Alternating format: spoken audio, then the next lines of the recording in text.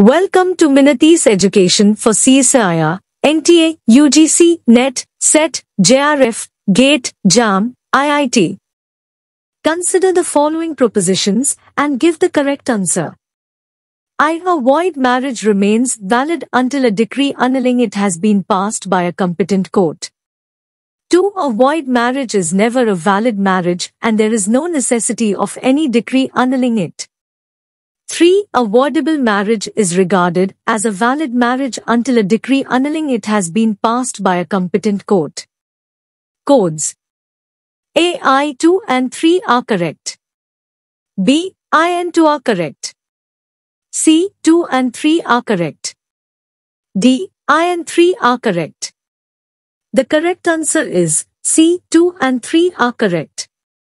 Let's break down each proposition. I. A void marriage remains valid until a decree annulling it has been passed by a competent court. This statement is incorrect. A void marriage is considered invalid from the beginning, and it doesn't require a decree of annulment because it's inherently void.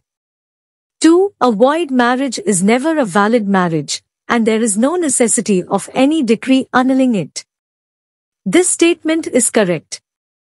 A void marriage is one that is considered to have never existed in the eyes of the law. It is null and void from the outset, and no decree of annulment is needed because it's already invalid. 3. A voidable marriage is regarded as a valid marriage until a decree annulling it has been passed by a competent court. This statement is correct. A voidable marriage is initially considered valid, but it can be annulled by a competent court if certain conditions or grounds for annulment exist. Until a decree of annulment is issued, it is treated as valid.